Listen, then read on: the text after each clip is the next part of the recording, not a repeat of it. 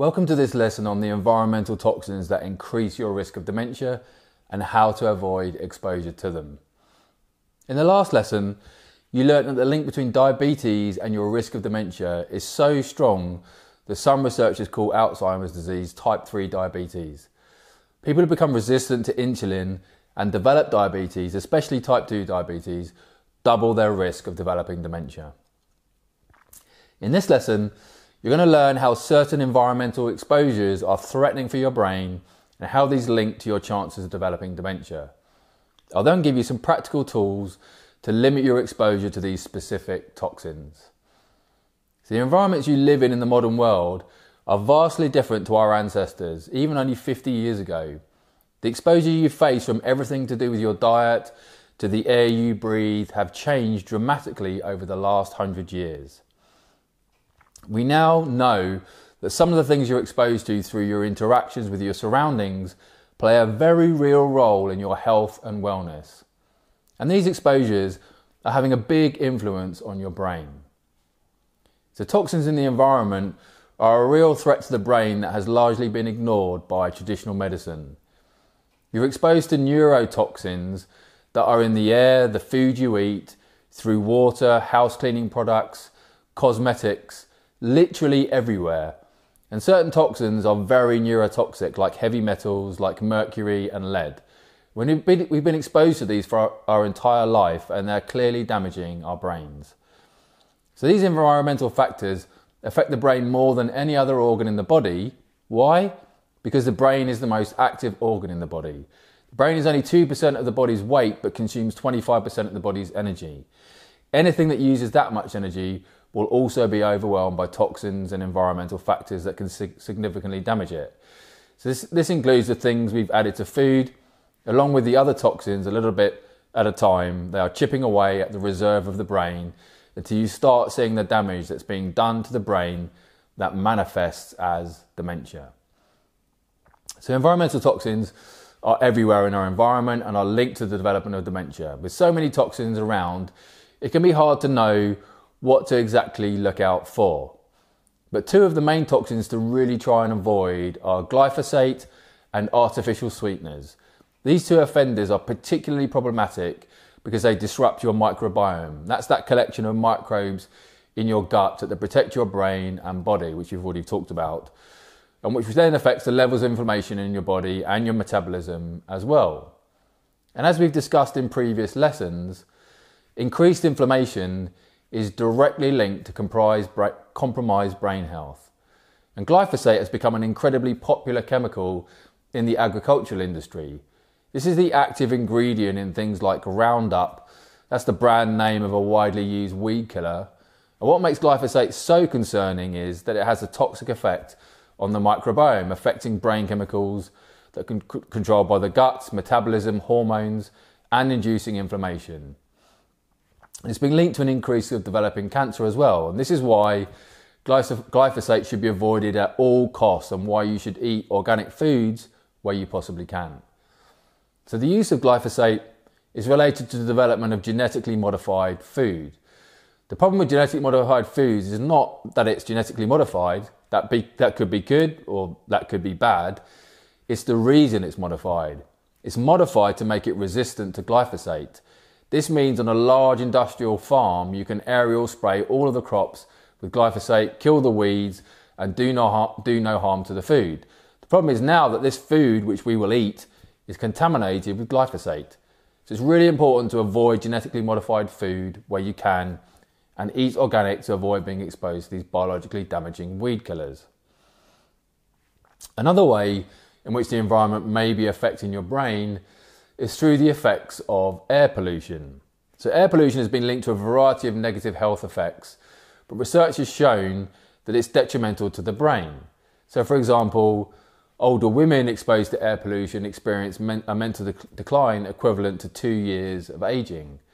Older adults who are exposed to air pollution make 50% more errors on mental examinations than people with lower exposure. Air pollution also makes performance worse on verbal and maths tests, and these changes become more pronounced with aging. So air pollution has also been linked to brain inflammation and the accumulation of certain toxic proteins like beta amyloid and tau, which we talked about in Module 1, that are associated with Alzheimer's disease. So one way to reduce your exposure to air pollution is to avoid going outdoors if levels are particularly elevated. And if your exposure to air pollution is more regular than you might want, you should consider wearing a mask for protection. As well as avoiding air pollution, you should also do your best to avoid artificial sweeteners. Artificial sweeteners have been heavily marked as an alternative to sugar, giving many people the impression that these are actually healthy options. Unfortunately, the scientific evidence suggests quite the opposite. The idea is untrue and potentially dangerous. It's become increasingly clear that artificial sweeteners can lead to increased weight gain and are associated with type 2 diabetes. And this may be as a result of damaging effects on the microbiome. Artificial sweeteners have been repeatedly shown to change how your gut bacteria function, altering the balance and action of your microbes, increasing your risk of type 2 diabetes, a powerful risk factor, as we've discussed already, for dementia. With all these ideas in mind, artificial sweeteners are certainly not doing your brain any favours and should be considered environmental toxins. So you can hopefully see that toxins like glyphosate and artificial sweeteners, which we encounter every day, are linked with damage to your microbiome, which causes inflammation, a major risk factor for dementia. Another way in which toxins disrupt your brain is through disrupting your hormones. So hormones are incredibly important when it comes to your brain and body's overall health. If hormones become imbalanced, this can cause a cascade of effects, including weight gain, mood problems, fatigue, sleep problems, and many, many more. And hormonal dysregulation is linked to dementia. So let's have a look at some environmental toxins that disrupt your hormonal imbalance. So for example, bisphenol A, which you get exposed to from eating canned food and through plastic bottles, disrupts estrogen, testosterone and insulin hormones. And this can lead to the problems in the brain as well. They're also been associated with cancer in women. If you read the labels on a lot of processed foods, you may have noticed the words nitrates or nitrites. These are the types of food additives that lead to the formation of damaging nitrosamines that cause insulin resistance. And as we've already discussed, insulin resistance is linked to an increased risk of Alzheimer's and dementia. So you want to try and avoid being exposed to the products that contain nitrosamines to avoid increasing your risk for insulin resistance and dementia. Read food packaging to see if any nitrates or nitrites have been added. But the simpler way, if you can, is to eat and drink organic products. And finally, it's really important that we look at a very specific over-the-counter medication, a proton pump inhibitor or stomach acid blocking drug, which can wreak havoc on your brain. These drugs, which are incredibly common and are used to treat heartburn and block stomach acids, are not a free ride. They can disrupt the delicate balance of bacteria in your gut and increase your risk of Alzheimer's and dementia. It's abundantly clear that certain environmental exposures are damaging to the brain. So take a moment to consider your lifestyle. Are you eating a lot of genetically modified foods that may contain glyphosate? Do you consume artificial sweeteners with the mistaken belief that it's actually better than sugar? Both are threatening to your brain. Are you currently taking acid blocking drugs? Are you regularly exposed to air pollution? All of these things can contribute to dementia risk. But there are many practical steps you can take to reduce your toxin exposure. So let's review what you can do to protect yourself. The number one thing you can do is to eat organic food to fill in all the nutrient gaps you have and that don't have all these toxins that come along for the ride to damage your brain.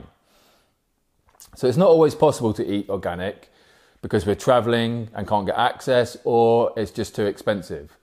So we really should just do the best that we can. Use organic skin products, drink water from a stainless steel container, cook in pans that are stainless steel or that don't have plastic coatings. And the second thing you can do is to detoxify, to test yourself. Are you being exposed to environmental toxins? Do you have a heavy metal load in your body that's potentially affecting your brain and increasing your chances of dementia? So you should test yourself and then detoxify. And there are a number of great resources to help you identify which foods and products have environmental toxins in them and that you want to avoid. And I've included links to them in the resources section for this video. You also need to increase your body's capacity to get rid of these toxins. And there are clear strategies to do this. Food is the first place to start. So first, get rid of the worst toxin, which is sugar. You also need to increase certain foods which can help with detoxification, like broccoli, kale, that family of Brachus vegetables, pomegranates, green tea, all have powerful detoxifying properties that you can use to your advantage. So eating a diet rich in polyphenols and antioxidants, a plant-rich diet that I will give you in your dementia prevention toolbox. And in the next lesson, we're going to get a handle on your current dementia risk status by measuring your risk of developing dementia using a series of online tests. So I look forward to seeing you there.